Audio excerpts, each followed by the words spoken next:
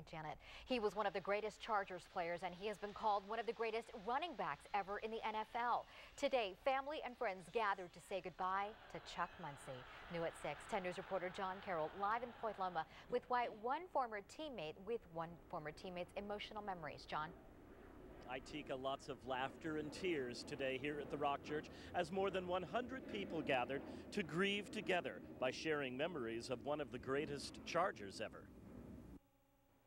Former teammates, a coach, all spoke warmly of number 46, Chuck Muncie, and Muncie's daughter Danielle, who said how proud she was to be his daughter. You weren't Chuck Muncie to me. You weren't the famous NFL running back. You were Dad. I will always cherish the time we had together. Muncie began his football career playing for Cal State Berkeley. Then it was off to the NFL. After playing for the New Orleans Saints for 4 years, he was traded to San Diego in 1980. The next year, he would run for 1,144 yards on 256 carries, scoring what was then an NFL record, 19 touchdowns.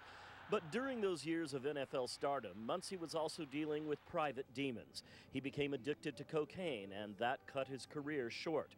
But he went on to turn his life around and form a foundation that mentors troubled children. It's hard to put into words how we felt about Chuck. Longtime Charger and San Diego broadcaster Hank Bauer says there was a universal love for Chuck Muncie. Chuck loved the game, and Chuck loved the city of San Diego. And it was fun for everybody, and it's tough to see him go. Bauer told me there is a hole in his heart now that Muncie is gone. I'm sad because I'll never see him again, but I'm here to celebrate his life because he did not get shortchanged. It's fair to say neither did any of Muncie's many friends and fans.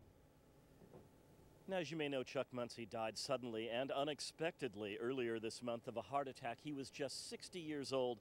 But the fact that he leaves behind a foundation that helps troubled kids means his legacy of doing good for others will continue to live on.